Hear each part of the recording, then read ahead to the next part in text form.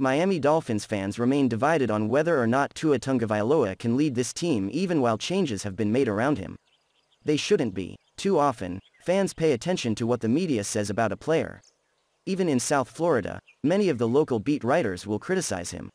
Why? Because no one wants to click on their good takes. Bad news sells newspapers and advertising. Tua Tagovailoa is polarizing. He has a great attitude with a humble upbringing. He believes in his family and his faith.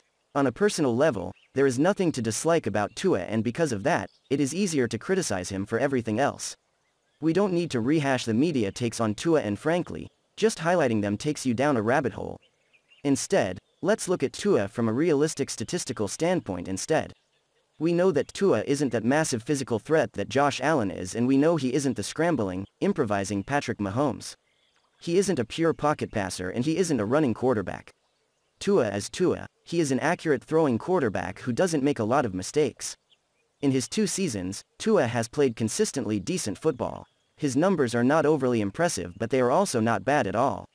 It wasn't Tua that failed the Dolphins in those years, it was the Dolphins that failed Tua. The back and forth in year 1 with Ryan Fitzpatrick. The deluge of trade talk and lack of public support for Tua over Deshaun Watson. The offensive line play, the running game, the lack of quality at wide receiver, the multiple and changing offensive coordinators.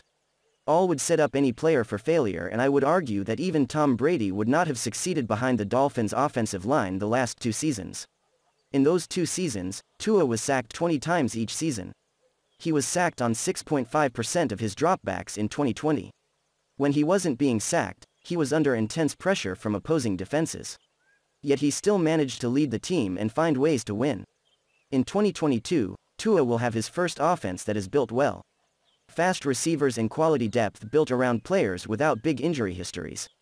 A running back room that is explosive and physical. He will also have the best offensive line since coming into the NFL. Many believe that this is a make or break year for Tua, but honestly, I have no worries about what he can do. If the offensive line can do their job, Tua will have time to find his receivers, and no one has questioned his release. In fact, Tua has been one of the fastest release quarterback in the last 2 seasons, mainly because he had to. With a running game that should actually succeed, Tua should play a lot better, and that should lead to more creativity on offense as well.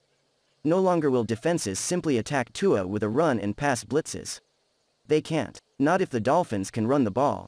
Tua will have the best support around him since coming into the NFL, and frankly, he has shown nothing in his game that should have fans doubting he can succeed in this offense.